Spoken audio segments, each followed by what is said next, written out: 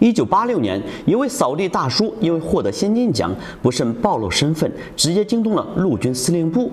这到底是怎么回事呢？大家好，欢迎走进历史时光。今天我将为你讲述蒋道平的故事。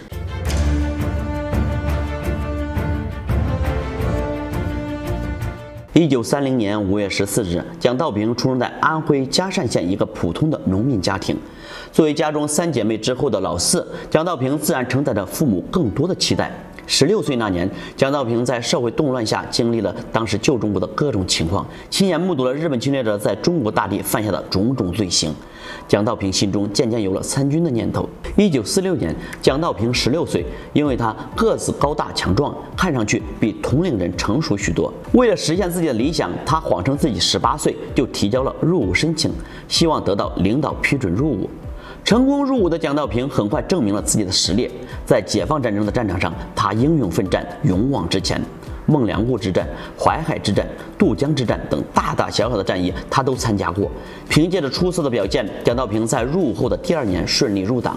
1950年，刚刚参加完剿匪运动的蒋道平还在家待了没多久，就被召回了部队，接到上级的调动通知，要他立即收拾行装，去专业的航空学校学习飞行技能。那时新中国刚刚成立，国内军种还没有明确的分工。不过如果这次毕业，他将成为新中国第一批空军飞行员。1950年8月，蒋道平等人在杭州第7兵团空军预科班和长春第6航校以及锦州飞行学院进行培训。看似辗转多地学习，但实际飞行时间却只有50个小时。结束训练的蒋道平从一名军人转变为一名光荣的战斗机飞行员。1952年，蒋道平随军驻扎在东北红竹岭。事实上，所有战友都心知朝鲜战争已经打响，驻守边境只是为了能在接到命令后尽快进入朝鲜战争协助作战。1953年1月22日，美军战机忽然进犯昌城，蒋道平接到命令后立即起飞对战美军飞机。当他驾驶着战机飞到正常高度时，正巧碰上了进犯的 F-86战机，美军飞机率先开火，蒋道平也没有丝毫的滞后，他立刻驾驶飞机绕到敌机背后发起攻击。虽然美军的飞机先进，但是被击中后还是会受损。在蒋道平发出一系列进攻后，那架 F-86战机浓烟滚滚，随后就开始逃离战场。蒋道平本来想追上去，可无线电突然传出战友的声音：“蒋道平，注意身后，注意身后！”原来蒋道平的身后还有一架美军战机，而无线电声音响起的时刻，蒋道平的飞机已经受到了伤害，他立即驾驶飞机准备迫降。好在地面防空部队火力掩护及时，才让蒋道平安全返回。战斗结束后，蒋道平感悟良多。他总结出，虽然美军的武器先进，但并不是无敌的。与美军空军作战时，距离一定要足够近，才能一招制敌。1953年4月12日上午7时55分，蒋道平所在的团再次接到飞行任务，立即飞上清川江上空，保护水丰电站和鸭绿江大桥免遭敌人的轰炸和袭击。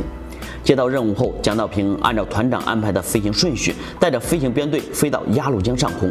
起初空域很平静，没有什么特殊情况，甚至显得有些安静。但蒋道平知道，这种情况越是发生，他越是不能放松。事实证明，蒋道平的谨慎是很有必要的。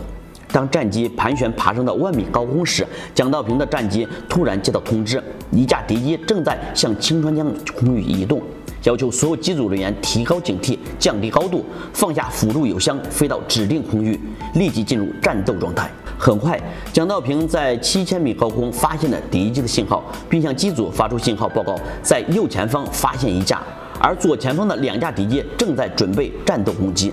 随后，蒋道平迅速理清思路，将战机开向敌机方向，准备火力。在距离敌机仅100米的时候，他率先向敌机开火。经过一番惊险的战斗，他顺利击落了几架美军飞机。蒋道平不知道的是，被击落敌机的飞行员中有美国空军第51联队的约瑟夫上尉。在之前的战斗中，约瑟夫战无不胜，是当之无愧的王牌飞行员。约瑟夫从来可能没有想过，他会在朝鲜上空被一架中国老式战斗机击落。虽然在飞机落地前，他通过跳伞活了下来，但这次任务中，蒋道平的战斗状态恐怕也给他留下了心理阴影。在短短几分钟的战斗中，蒋道平用自己冷静的指挥与战斗保护了编队，也为自己夺得了生机。朝鲜战争结束后统计，蒋道平所在的飞行编队在11次飞行任务中共击伤击落敌机14架，而己方无一伤亡。凭借如此出色的战绩，荣获集体1等功。而其中，蒋道平出色的战斗能力也得到了战友们的一致认可。朝鲜战争结束后，蒋道平被评为2等战斗英雄、特殊英雄，还被授予朝鲜勋章。回国后，受到了毛主席、周总理的亲切接见和慰问，并应邀出席了国庆4周年庆典。回到空军的蒋道平，因其出色的作战表现和丰富的作战经验，多次被重用和提拔。1979年晋升为第4空军副司令员。然而，由于多年的战斗和疲劳之后，蒋道平身体逐渐出现了很多问题。经过几次治疗，依旧没有好转。深思熟虑之后，蒋道平最终决定离开部队。战友们纷纷劝阻他，毕竟他还很年轻。可蒋道平给出了他自己的理由：我还不算老，离开部队也可以过得下去。我也算年轻了，这个位置应该留给更有能力和有希望的年轻人。1985年，经过几年的休养，蒋道平的身体状况逐渐好转，于是他决定自己出去打工，体验人民生活。他没有公开自己的身份，以一位普通百姓的身份应聘到了同济大学当保洁员。他1日3餐都在校园里度过。虽然蒋道平的腿脚不够快，但他打扫卫生却很认真。自从他来了之后，学校的宿舍楼道和厕所每天都干干净净。以前有些爱乱丢垃圾的同学，面对这么干净的环境和如此勤恳的扫地大爷，也改掉了自己乱丢垃圾的习惯。蒋道平很享受这样的生活，每天都能看见朝气蓬勃的大学生。在蒋道平眼里，这些都是祖国的未来。1986年，上海市在评选卫生先进单位的时候，选中了同济大学，而校方十分公道地把受表彰的位置给了蒋道平。也正是因为这次评选，让蒋道平的身份逐渐流传开来。原解放军空军副军长在同济大学当清洁工人，这一爆炸性的新闻自然引起了社会上的广泛关注。为了寻得真相，无数家媒体争着采访蒋道平。面对这样的情况，蒋道平只是平静地回应道：我留在部队当副军长也好，现在在这儿扫地也好，不都是为人民服务吗？我做的所有事都没有违背我的信仰。人们喜欢说，就让他们说去吧。面对名利，蒋道平一笔带过，他所做的一切都是为了国家、人民和他的信仰。